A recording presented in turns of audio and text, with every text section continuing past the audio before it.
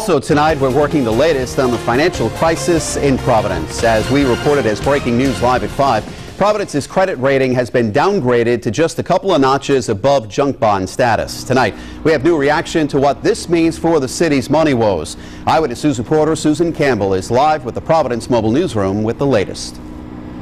Mayor Tavares says the downgraded bond rating reinforces what he's been saying all along, that the city needs to do more to reduce its deficit. Now, that new bond rating also means that if the city needs to borrow money, it will actually cost them more money to do so.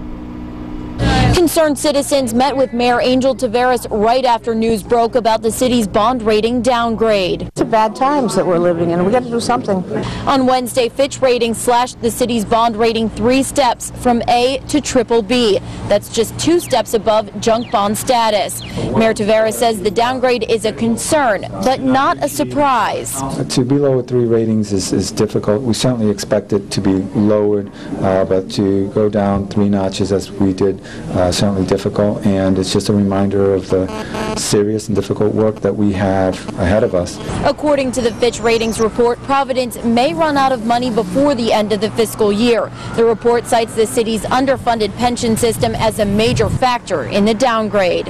We have to get our retiree costs under control, both pensions and health care, and also we need our tax exempts to do more.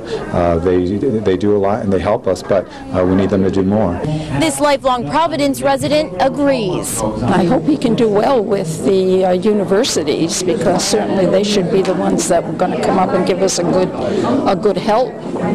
But I am concerned about it, which is why I'm here.